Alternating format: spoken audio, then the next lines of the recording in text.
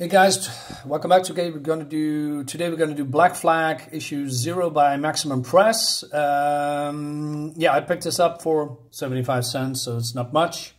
I bought this because I have the other Black Flag comics as well. I haven't read it yet, and I'm not sure if I want to. And the reason is because back in the 90s, when Image came out, and all these other companies, they wanted to do, they are trying to be edgy, you know, and I bought a lot of these comics, you know, from Image, from Maximum Press and other companies that have similar themes, you know, like big, bad, buffed, hard-ass men and women with big guns and pouches and very violent-looking creatures like this ape, and it's very what's the word, extreme, if you will.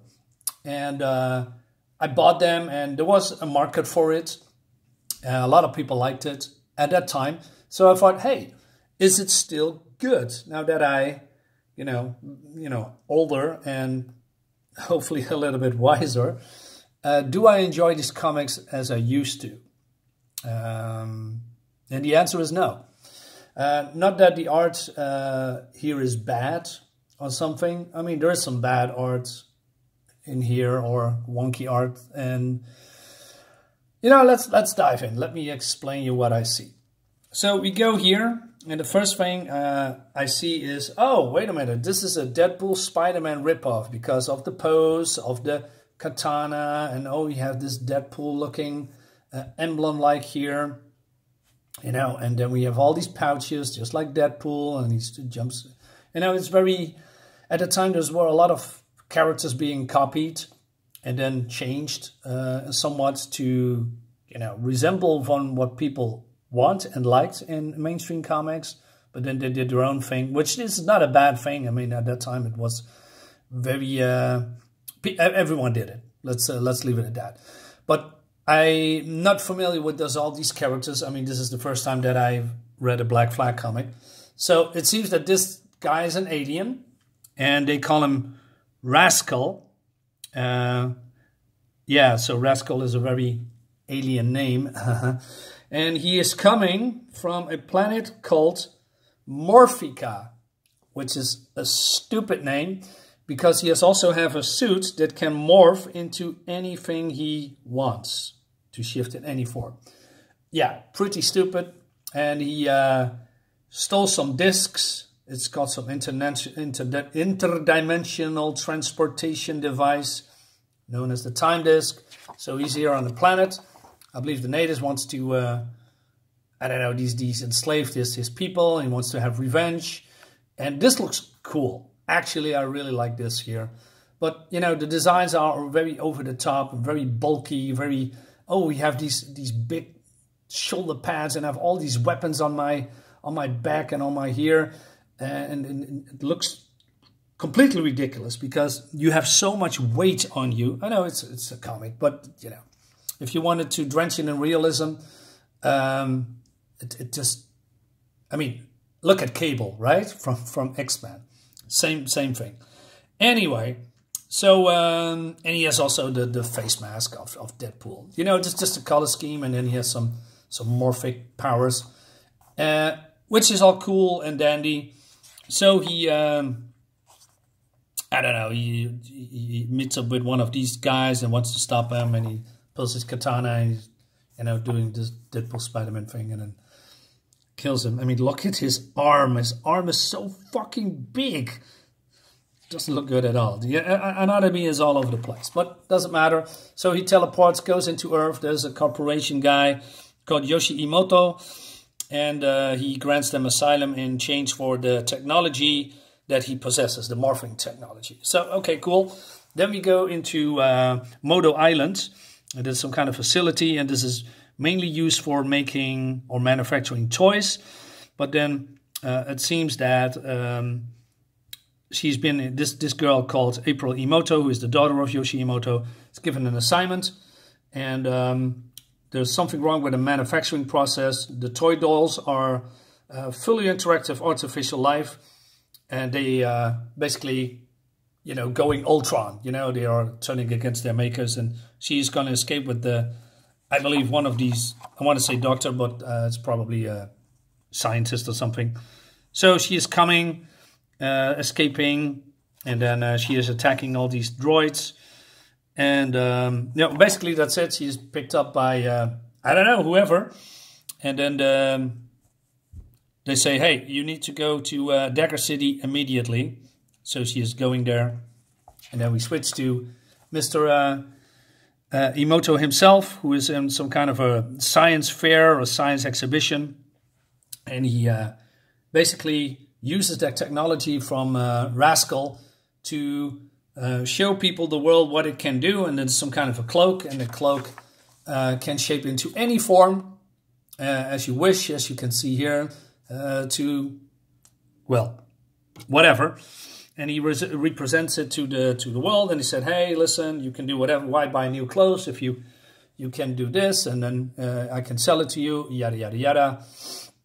And then out of nowhere, some cyber ninjas coming, and they are from the Dojo Yama clan, basically, I believe I don't say the enemy, but more like a rival company or something that wants to have that cloak. And this image is very, very busy here.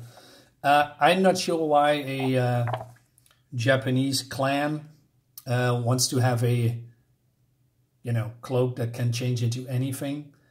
Maybe it's cool, but does it have military purposes? I don't know. Maybe it's, I don't know. Maybe I'm missing something. I noticed that all these poses always look the same with the knees up, etc. Yeah, very 90s. So then the daughter comes and she saves everybody. Well, she saves people here in the fair. She kicks ass, but she's being overwhelmed. And then her dad is dead. And then the face looks very, very wonky. Her pose also.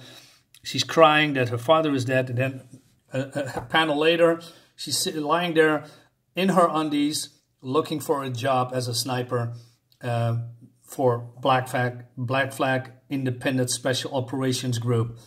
So if this part here, if the writer wants to have me some kind of emotional connection with her and what happened to her father, it completely fails because, well, why mourn for your father if you can a week later, you know, apply for a job? I mean, at least show me, I don't know, the funeral or the repercussions.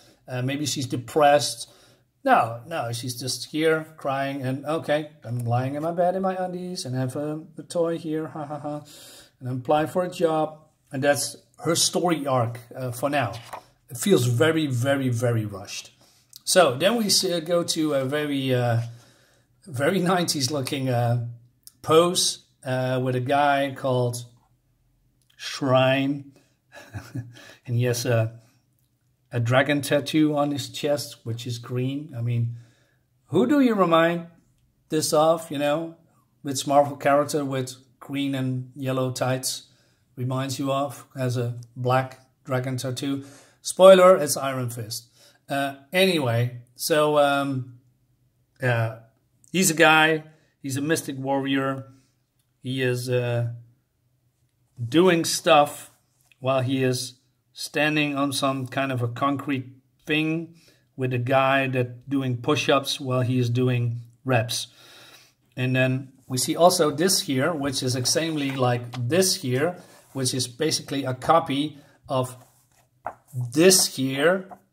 Very lazy, not impressive at all, talking about something, which is not impressive at all. And then we go to the leader of the Black Flag group called, I don't know. His name is Elijah Behringer.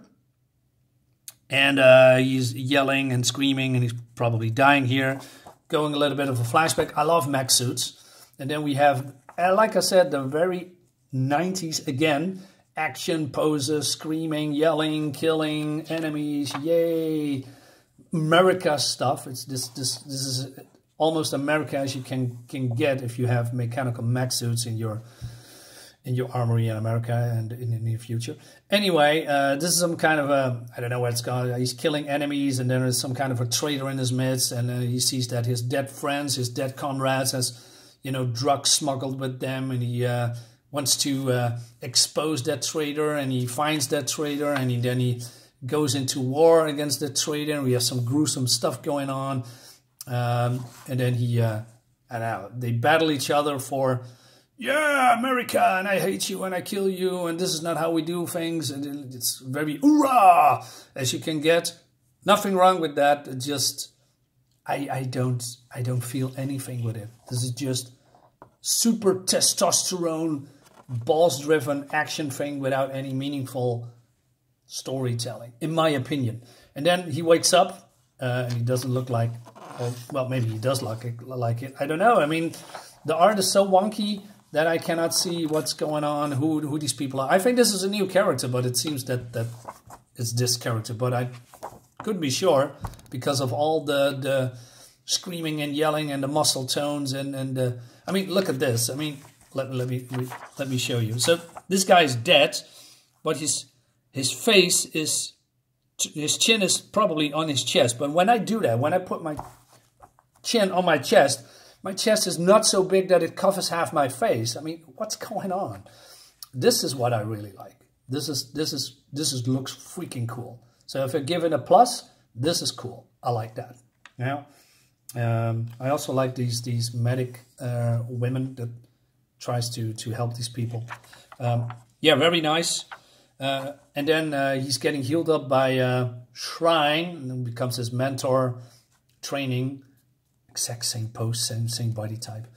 And then we have this very boring looking, oh, I'm brooding, with the same background as Shrine here. So another copy and paste stuff. And that's the end of the book. That's it. That's all what you get, guys. This is, you know, I know they try to introduce characters here and there, and that's all okay. But the story is nonsensical. It's just, hey, here's this guy who is in a dangerous situation. And then we have this woman who is in a dangerous situation. And then we have this guy who is in a dangerous situation, but this is some kind of a revenge. Oh, we're going to kill him. We're going to steal the technology. And then, oh, man, then we have this very, how do you say, mystical man of Zen and leadership and calm and blah, blah, blah. And then we have, oh, America, yeah, fuck yeah. Kind of type that is in a dangerous situation. And that's the story. And then we have Dan Fraga himself. I believe this is his girlfriend. Still, not entirely sure. I met Dan Fraga, well, not in real life. I talked to him on Twitter a couple of times. He's a very nice guy, and he's doing another Black Flag book now on Indiegogo, still in demand. Looks very, very, very cool. It's totally different than what we see here. So I hope it's good, but I don't know because it's been in development very, very, very, very long time. Now he's very late. And oh, by the way, this gorilla, we don't see it at all in this comic because there's so many characters. Some kid in here as well as, I don't know who's all in there, but you know, look at this. It's too much. So, is this good? Not really. It's basically very boring. I mean, if you, this is only 28, 29, 20, I don't know, maybe somewhere around that 30 pages or something. Not entirely sure. You could have done a little bit of, you know, maybe the main character goes into some kind of revenge spree against whoever, and then this creature is some kind of being holed up in a cave, which is also a little bit, you know, a trope. And then he meets up with her, and then he meets then, I don't know, teleporting Spider-Man, Deadpool guy, I don't know. You can do so much with that, or totally something different. I'm just coming up on the fly what I think could work. This, what's in here, this whole introduction, it doesn't pull me in. Okay, we have introduced to some characters. Does it resolve into issue 1? Maybe, I don't know. But cover looks okay. But that's it. Guys, thank you so much for watching. Hope you liked the video. See you next time.